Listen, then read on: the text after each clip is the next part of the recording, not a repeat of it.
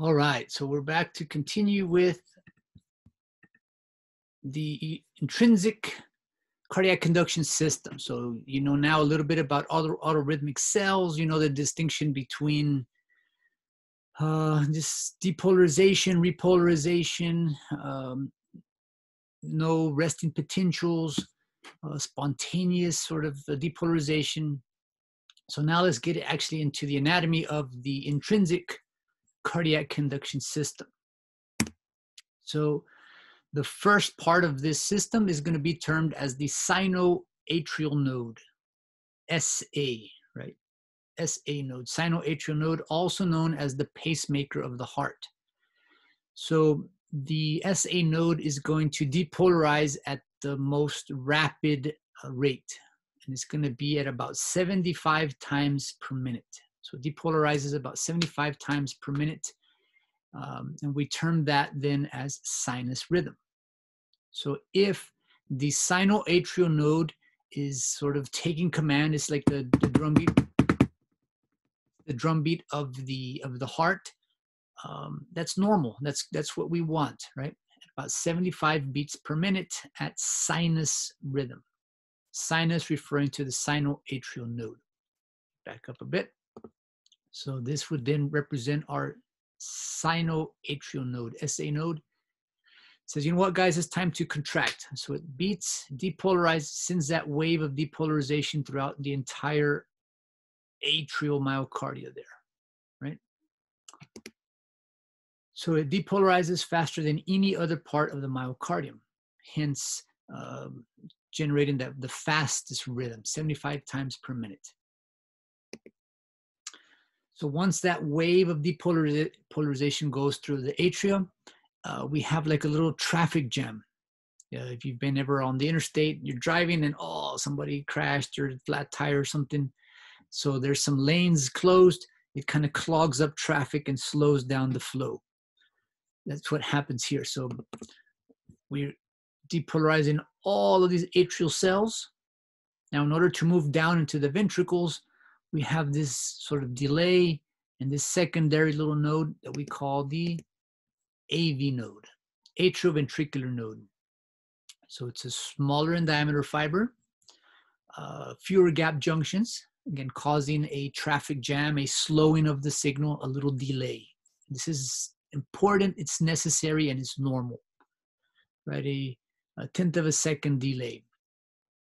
Now, if for whatever reason the SA node is damaged or it's not doing its job, the heart can still beat. The AV node can take charge. It's like the second in command, right? So, but its rhythm is a little bit slower. It only depolarizes at 50 times per minute. So normally it's not a factor. Normally the AV node is following the rhythm of the SA node.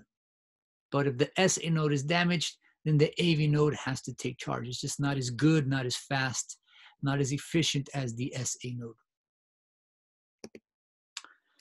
So then we have this little sort of bundle, almost like a nerve almost. We call the AV bundle, atrioventricular bundle, or maybe your grandpa learned this term, the bundle of His, right? So this is the old-fashioned term. This is a more modern term, AV bundle. This is significant as it's the only electrical connection between the atria and the ventricles. So the atria and the ventricles are separated by the septum, and they're also separated electrically from each other by all this non-contractile tissue. The only contractile tissue, or I should say, the only conduction tissue that passes from atria to ventricle is this AV bundle. And then once the bundle kind of goes into the intraventricular septum, it branches into two, right and left bundle branches. They work their way to the apex and then up superiorly to the side of the heart, which we call then the Purkinje fibers. So Purkinje fibers complete the pathway into the apex and ventricular walls, and they also can take charge. If the SA node fails, the AV node fails, the Purkinje fibers can keep the heart beating at a rate of 30 times per minute. Again, it's It's beating, but it's not enough to sustain your normal consciousness, your normal functionality, right? So you would need medical attention, but at least the heart is trying to still do its job at that point. So all that stuff now put in a picture form. So one, we have the SA node, fastest rhythm, 75 beats per minute. Second, we get into that AV node, which then transfers to the only conduction system between the atria and the ventricles, which is the AV bundle of His. And then we go to the bundle branches, right and left. And we start to work our way up into the Purkinje fibers on sort of all sides of the heart there. Right? So again, within the interventricular septum, we have those bundle branches. So again, we got to understand the anatomy of the heart, and then we overlay then the conduction system of the heart. So in yellow, this non-contractile tissue that's just sending waves of depolarization. So we want it to work perfectly, and normally it does. There are going to be some problems that happen sometimes. We may have what we call arrhythmias. Arrhythmias are irregular heartbeats. The missed signal, there's a where we should have had a rest. It's a little bit of a depolarization. These irregular heart rhythms may or may not be significant. It could be affected by things like caffeine, just emotional aspects, sympathetic system influence. As long as they're not consistent, something we really don't worry about. We get into some more significant situations, uncoordinated atrial and ventricular contractions. Think of this as a band, right? A band with 3 drummers. Normally, the third drummer and the second drummer follow the rhythm of the first drummer.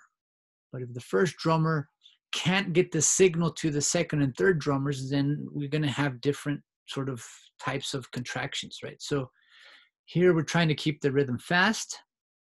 If that signal doesn't make it through, then we might have differing rates of contraction of the atria and the ventricles. And again, that can be very significant. Probably the worst case scenario then would be fibrillation. Fibrillation is not a contraction. I don't know if this has ever happened to you. You've been staring at the computer for too long, and then your little eyelid just kind of goes crazy. It just starts kind of twitching. Or if you had a muscle twitch or something, that twitch is annoying if it's somewhere else, but what if it's in the heart? Instead of the heart contracting, what if the heart's just twitching? It's not doing its job. It's not functioning as a pump. So again, these rapid, irregular, and I wouldn't even call them contractions. They're not really contractions. They're more like twitches. Is useless for pumping of blood. And we have to defibrillate that immediately.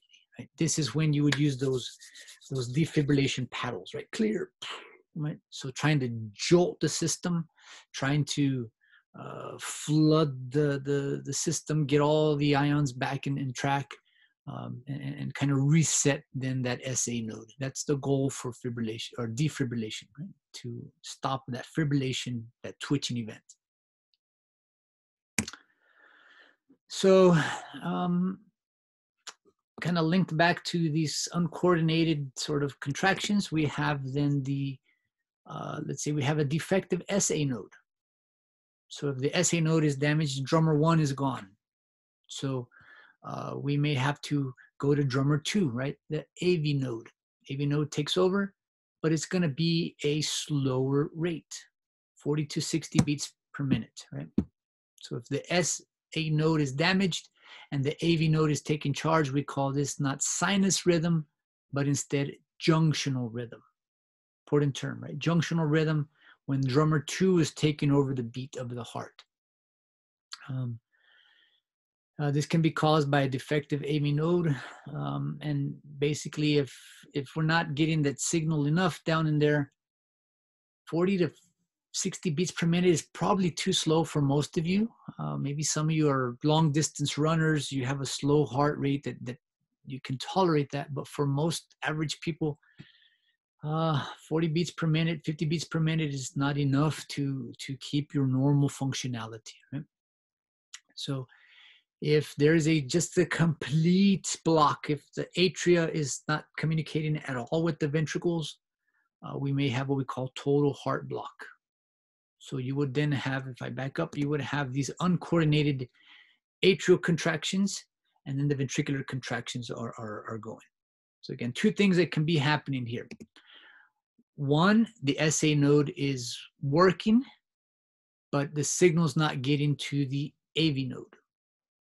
In that case, again, you have the atria contracting and then the ventricles contracting at a slower rate.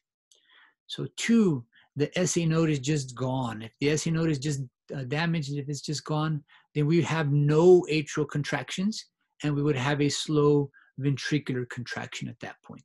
So important distinctions there. So this is one of my favorite parts of this chapter, right? The electrocardiography.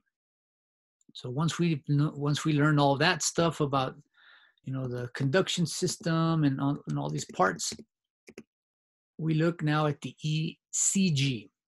In English, we call it ECG. In German, they call it EKG, right? Electrocardiography. This is a composite of all the action potentials generated by nodal and contractile cells at a given time. So it's like an average of just all the electrical activity going on. And pretty good technology. It helps a lot in diagnosing a lot of heart issues here. Right? We're going to look at three major waves, three major composite waves: the P wave, QRS complex, and T wave. So P wave represents the depolarization of the SA node. QRS, ventricular depolarization, and T, ventricular repolarization. Right? And I don't know why they picked these letters, P, QRS, T. It's just standard sort of letters that we use to distinguish this. If you like A, B, C, D, whatever. But the standard is P, QRS, T. Right? So again, our P wave corresponding to atrial depolarization, the QR spike S, ventricular depolarization, and then T, ventricular repolarization. So again, when we talk about depolarization, depolarization goes along with muscular contraction. So here the P, the SA node depolarizes, so the atria contract. That wave continues, it's kind of hidden, but within the QRS complex, we would have atrial repolarization. As the atria are repolarizing, now the ventricles are depolarizing and contracting. And by the time they get all that depolarization wave, it's a lot more tissue. So the atria is relatively small in comparison to the ventricles. So it's a much wider interval. So we have ventricular contraction and then ventricular relaxation over here in the depolarization. So these waves are significant, right? And we look at a couple of things, right? The smaller atria, the smaller number of cells, the smaller chamber, smaller myocardial abundance there, we have a small little wave, right? So it's contracting, but it's a small little wave. The ventricles, a lot more myocardia, especially on the left side, that thick myocardial level. So we have then a much higher amplitude. The spike goes a lot higher. And then the resting depolarization, kind of small, normally a little bit higher than the P. But again, there's a lot of variation in this here. So let's try to coordinate everything with the electrical activity, then correlated with the actual muscular contraction or muscular relaxation. So we begin here with the P wave. which triggers in depolarization of the SA node. Kind of spreads as we see that little spreading that spreads through all of the atrial myocardium, and then that little delay to get to the AV node. Now, once we start to send the signal of depolarization into the ventricle, we start to see our ventricular depolarization. It kind of continues throughout all the walls of the myocardium. We have that little sort of flat line, and then we start then our wave of repolarization, which is the T wave. And then by the time all of the ventricle is repolarized, we have that little quiescent phase, that little flat line there. So this is basically the time that the heart is in complete rest. So after the T wave, between the next P wave, there is no atrial depolarization, no ventricular depolarization. So an important time in the heart. All right, so just step by step again, I'll let you kind of navigate through that.